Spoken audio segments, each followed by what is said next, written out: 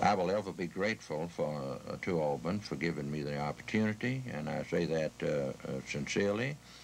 I'll ever be grateful to all of the people in connection with Auburn, alumni, friends of a lifetime, who had confidence that I could do the job. But let me say, I did the job, let's say that with the help of gosh knows how many hundreds of people, thousands of people, Auburn people that were willing to work. And I don't think anyone has ever done a job by himself, and there's no fun doing something by yourself anyway. You want a lot of people to help you, and I've had it.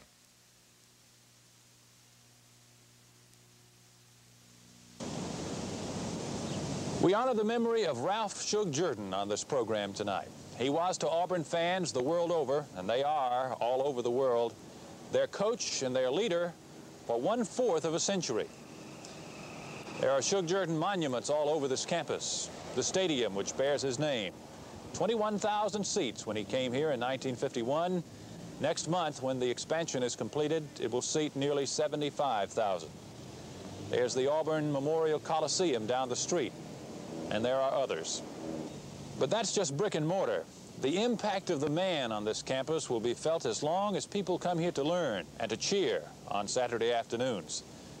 Tonight we take an all too brief accounting of the life of Ralph Shug Jordan.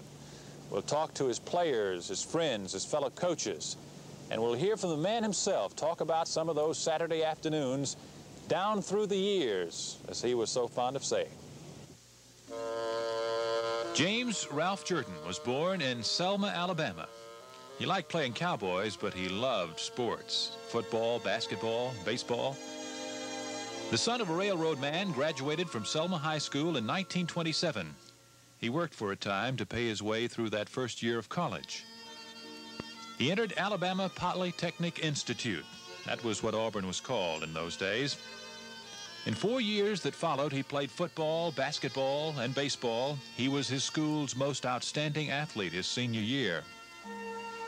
Not long after graduation, he was called back to Auburn as an assistant. He became the head basketball coach. On one of those basketball trips to South Carolina, he met a Columbia, South Carolina belle named Evelyn. They were married 3 years later. The young couple's life at Auburn was interrupted by the Japanese bombardment of Pearl Harbor. Lieutenant Ralph Jordan participated in 4 major invasions. His Purple Heart was won on D-Day 1944 at a place called Utah Beach. After brief stops in Miami with the Miami Seahawks and the University of Georgia in Athens, Shug Jordan returned to his alma mater as head football coach in 1951. After a couple of lean years, Auburn football moved into national prominence. Vince Dooley and Fob James helped in those early years. Then came 1957, an unbeaten season, and the national championship. But before that final vote was in, Sam Adams, sports editor of the Alabama Journal, fearing a Midwestern block vote for Ohio State, organized a letter-writing campaign to Southern Associated Press subscribers, all of whom could vote in those days. It worked, and Sam vividly remembers that Tuesday when he called Ted Schmidt, the Associated Press senior editor in New York.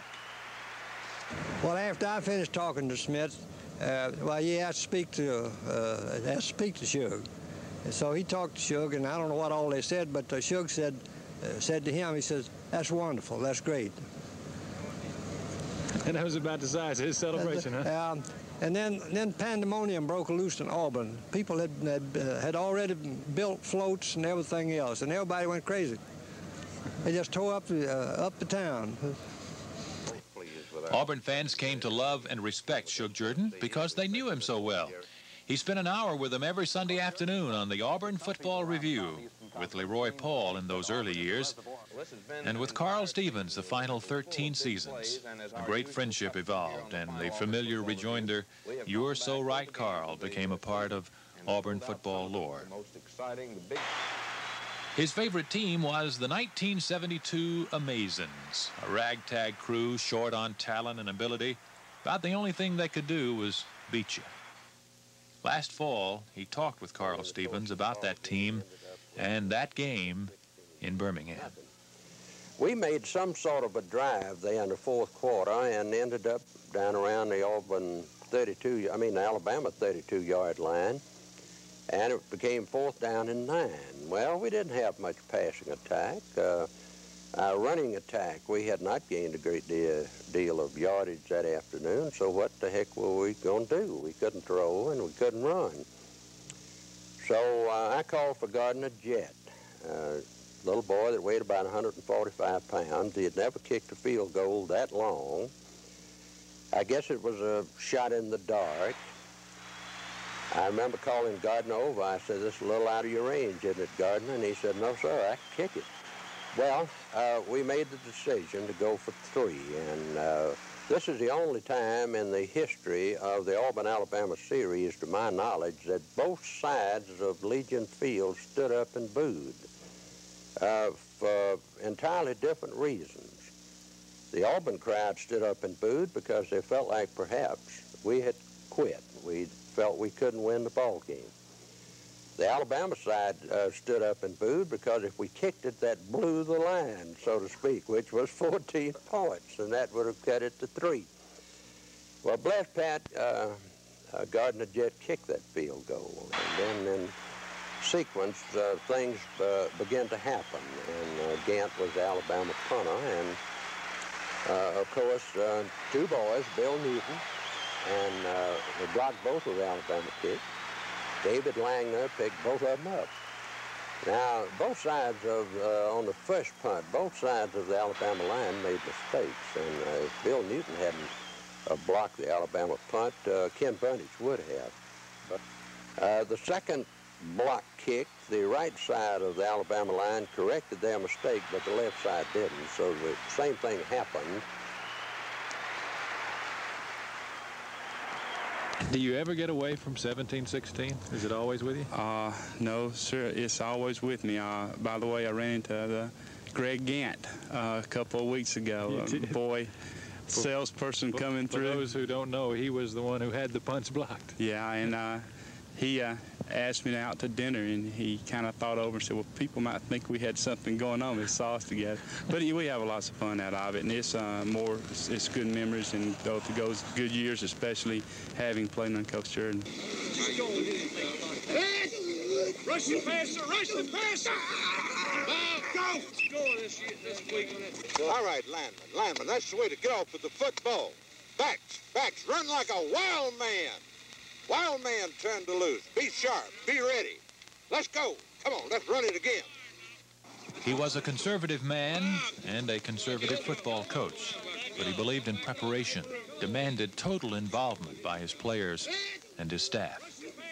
My approach has always been as an individual, and I try to, and I do, preach it to our football squad, that it's not just another time at bats. That's an old baseball phrase, you know, towards the end of the season, and you're batting .250, and what does one more time at bat mean? Well, every time you go to bat, you ought to try and put your best foot forward.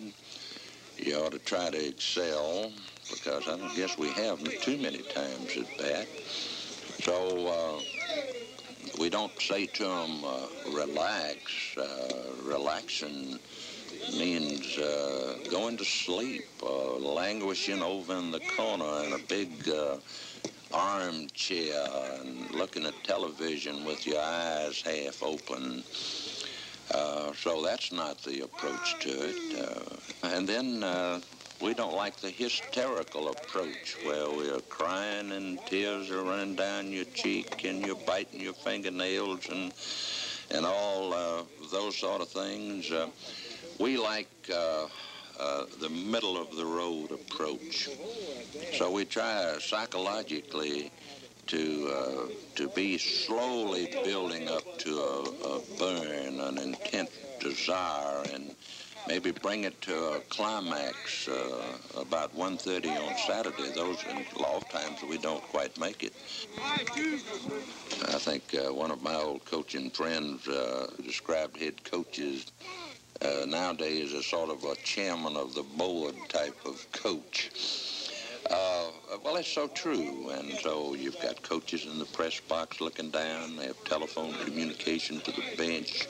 A great many plays and suggestions are made from those people who are high in the sky and can look down and see everything. And whereas if you're on the field, you just see a maze of things going on out there at ground level.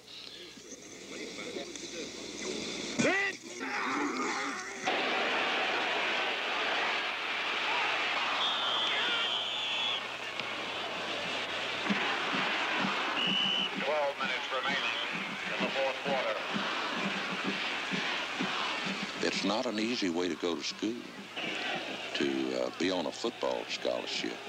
It's very demanding of a man physically, mentally, and then, of course, there's the other side of his life, that the scholastic end that's very demanding, too. The demands on the football field, the demands in the classroom are terrific. And it's really a tough way to go to school, and only the very fit, mentally and physically, are going to survive.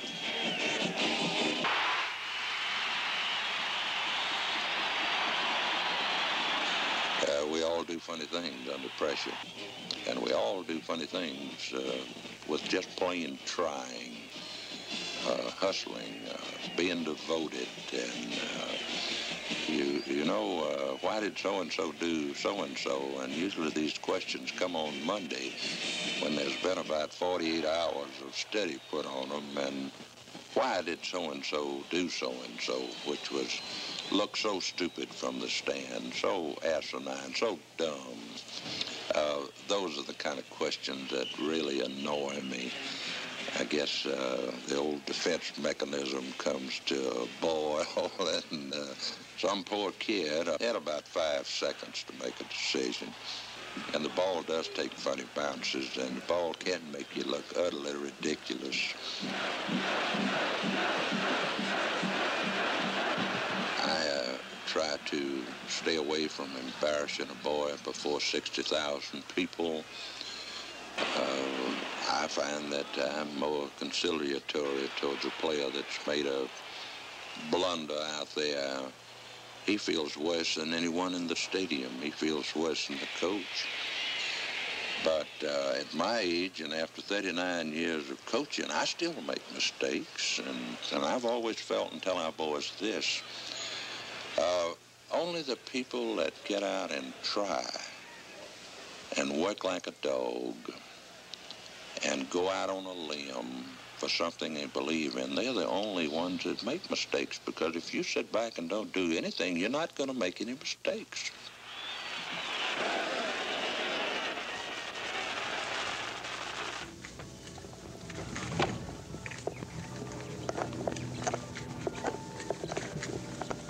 Yesterday's funeral service lasted just 15 minutes.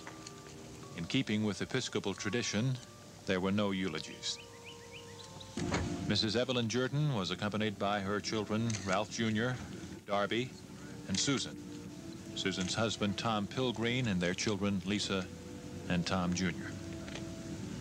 Active pallbearers were former players, Pat Sullivan, Terry Beasley, Phil Gargas, Terry Henley, Mike Neal, and Rusty Dean. A man that has been present for us in a number of ways. Husband, father, brother, coach, friend. Indeed, each of us have our own special memories and sharings with this man.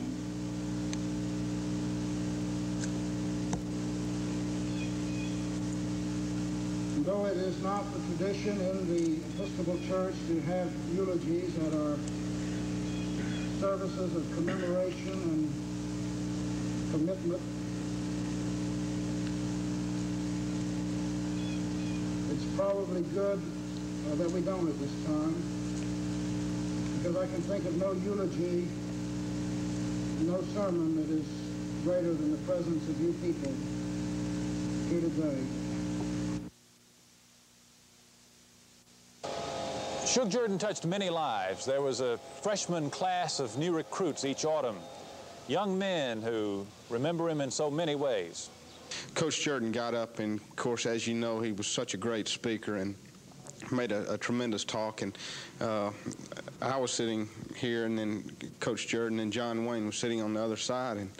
And Coach Jordan made a great talk, as he always did. And, as he was coming back, John Wayne reached over and tapped me in his voice. He said, "You know, kid, you got a great coach there." And about that time, Coach Jordan sat down, and John Wayne said, "You know, Coach," he said, "I think I might have a part in my next movie for you."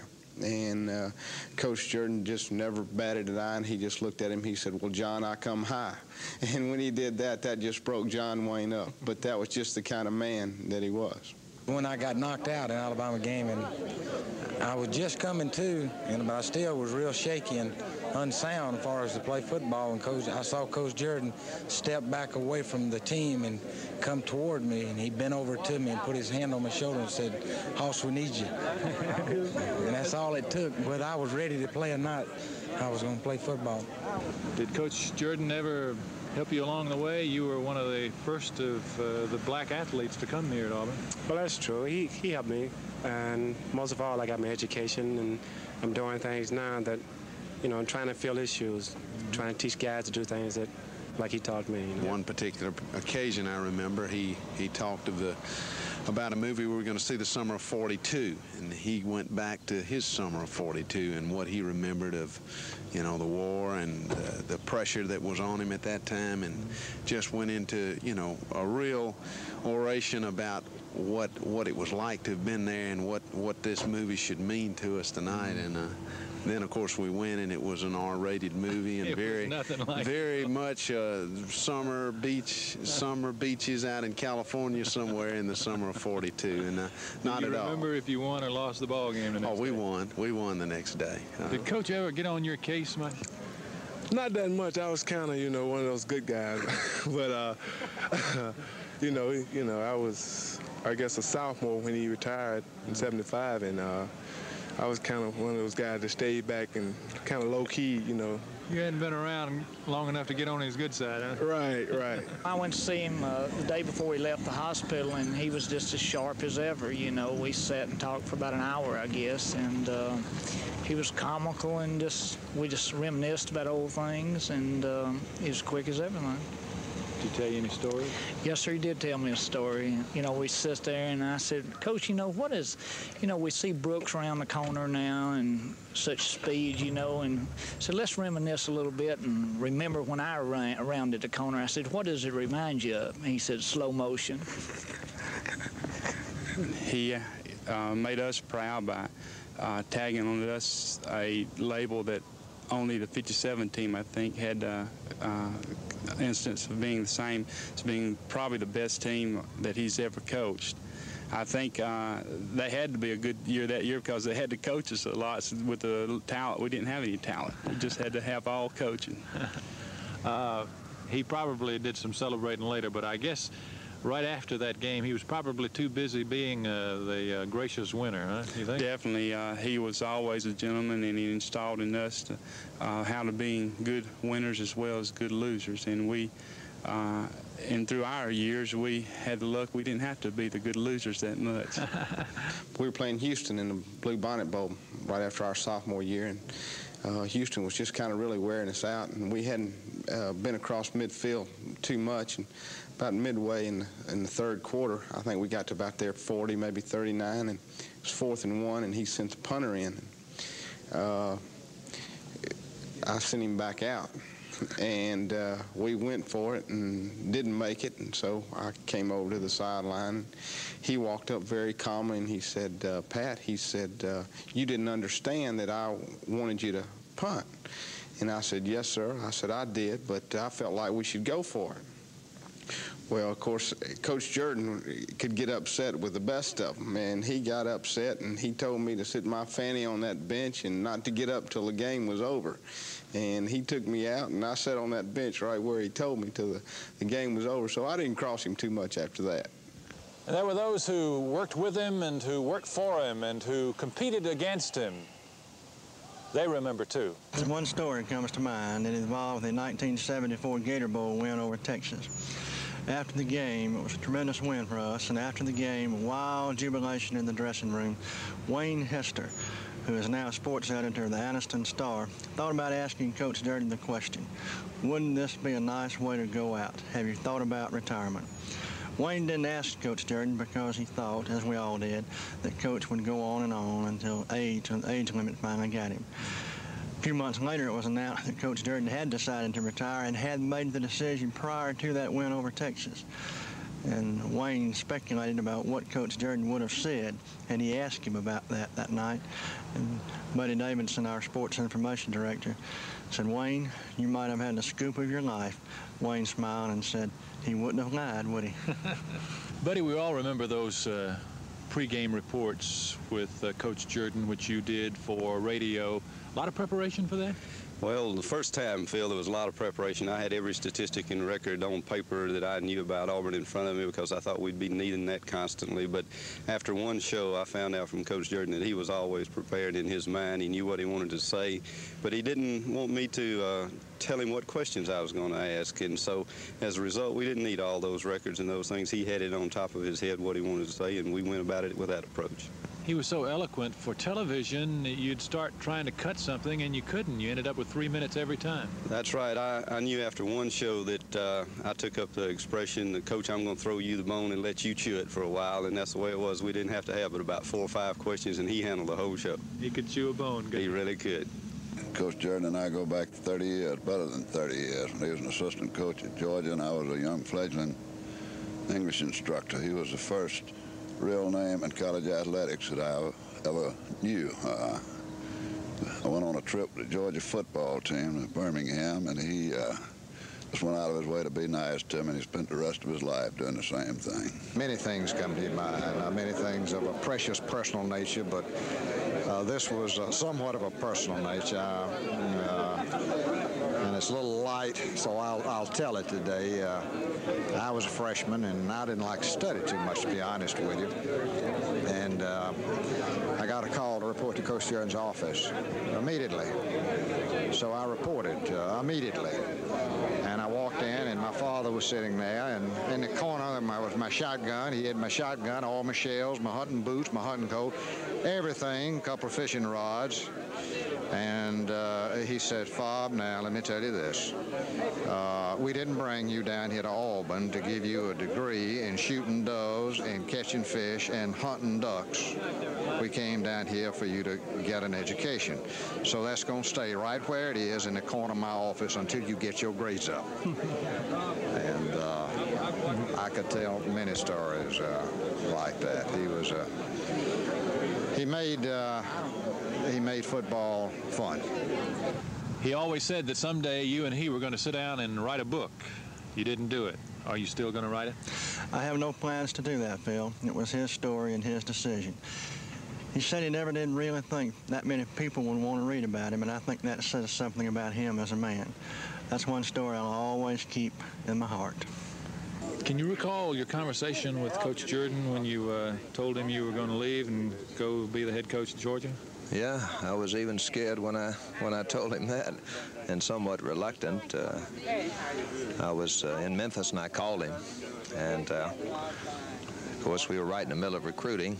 He was gracious, as he always was, and at the same time he said we'll remain friends except one day a year.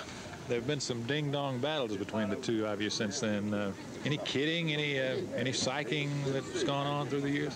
Oh, I don't think so. I think that he was always pretty level with me, and I was always pretty level with him. You know, we span a long time. I was just a young freshman when he came here. He was my head coach then, and then he gave me my first opportunity to coach, and I was the assistant, and he was the head coach, and then it was 8 or 10 years against each other, and then 4 or 5 years after he retired where we probably became even closer. So in all of that 30 years, he's always been the same, a gentleman and a friend, great coach and a great person. Coach, Shug Durden was your biggest rival on the football field. How did you two get on when the game was over? Oh, we got along well, Phil. As a matter of fact, we we got along well before the game. We'd stand down by the goalpost and talk about when we were going to retire and all that sort of thing. Never mentioned a game. Was there a little kidding that went on at that sometime? Not at that time until we'd go to leave. We'd say something like, well, I hope you fumble every time or something. But around a meeting and place where I'd see Shug quite often while we got along fine. I considered him a good friend and his wife both. There was one dark week, I think, just before Mississippi State, a couple of years ago. And I recall you saying, talk to Coach Jordan during that week. Do you recall? I sure did. I'll never forget that. We had just been beaten by Florida rather soundly, and a lot of people had given up on us, really. And we were 5-3 and had to go to Starkville for the first time in 20-something years, and it was a pretty awesome task looking at us. And one of the most refreshing things, I just talked with Coach about the situation. I knew he'd been there before. And his advice was just figure out a way. He said, I know this is tough. Figure out a way to win one of these games. He said, you can do it. And you do that, and said everything will be fine. Well, we figured out a way that week. Our players did, and he was right. He'd been there before, and I won't ever forget that. And gosh, that's one of the things that just sticks with you, and I so appreciated that.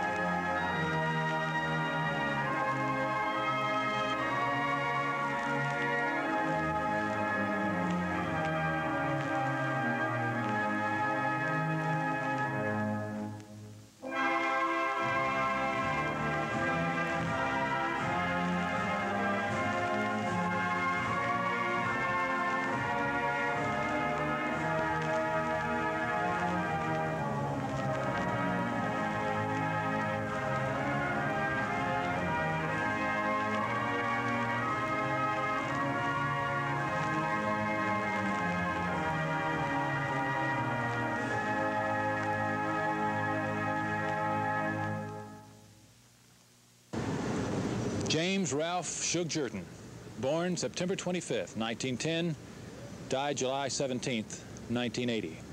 This is Phil Snow reporting. Thank you and good night.